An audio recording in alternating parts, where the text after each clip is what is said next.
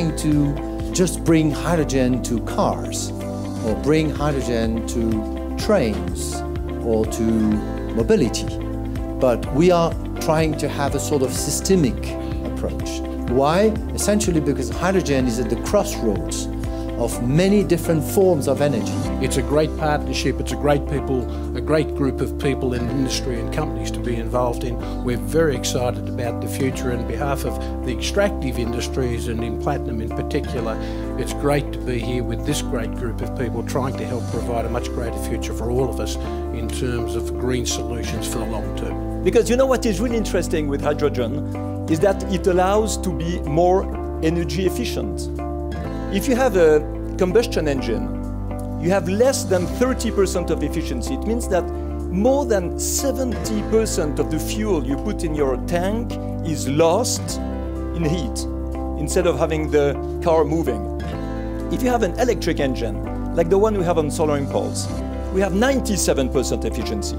You lose only 3% instead of 70%. So if you have an electric engine run by fuel cells with hydrogen, you have a complete chain. The Hydrogen Council is ready to contribute to your effort for achieving a low-carbon society. At this early stage, unless we have strong governmental support, this transformation isn't possible. Hydrogen will solve two major issues. First one is green mobility, which is needed for cities and all territories. And the second one is storage and transportation of renewables. We all know that the world of energy is transforming, and it's transforming fast.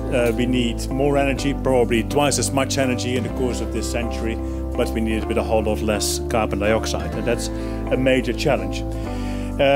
It means that changes are going to be made in virtually every part of society, and an unprecedented level of collaboration is going to be required between all elements of society as well. Now, I think the Hydrogen Council is sharing with you today a vision on how hydrogen could play a key role in it. And we believe, of course, otherwise we wouldn't be here, that hydrogen has massive potential. This molecule is just perfect. Just remember, if you want to burn hydrogen, you have no CO2 emission, no particles, no noise, we forget that.